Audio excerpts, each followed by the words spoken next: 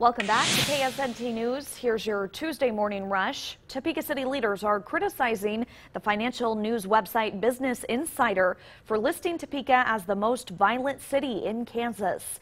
The data came from a study conducted by the FBI. A key point, though, that has some people concerned is that Wichita was not included in the data.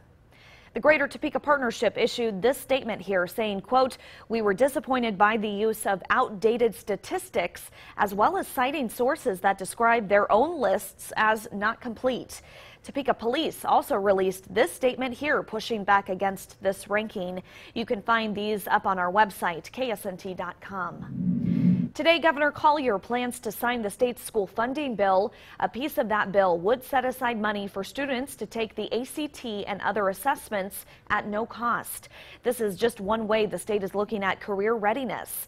Included in the more than $520 million school funding bill is $2.8 million for students to take one ACT test and 3 work keys assessments.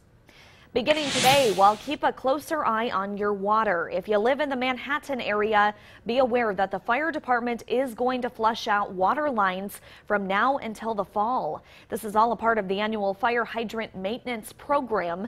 The fire hydrants are flushed out to make sure that everything is working okay. If you do notice any yellow or rusty colored water in your home, just run your faucet for a couple of minutes until it is clear. Here's Jared now with more on your Tuesday morning. It's tax day, meaning it's the last chance for you to file your taxes today if you're not interested in doing an extension. And so if you need to file your taxes today, what you'll need is a state ID, social security cards for everyone in that tax return, and all of your tax documents. If you miss today's deadline, there's an automatic 6-month extension, but you'll have to be sure to file for one by October 15th.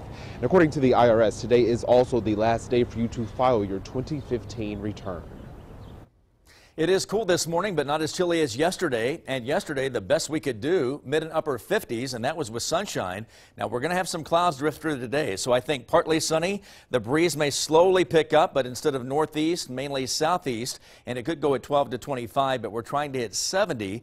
That's as warm as we get, though, for the entire week, running for a 7 to 9 day period, which means cooler weather's on the way. Also, a chance of rain could show up before at least too long, and we'll examine that as we wrap up this program in just a minute. Stick around.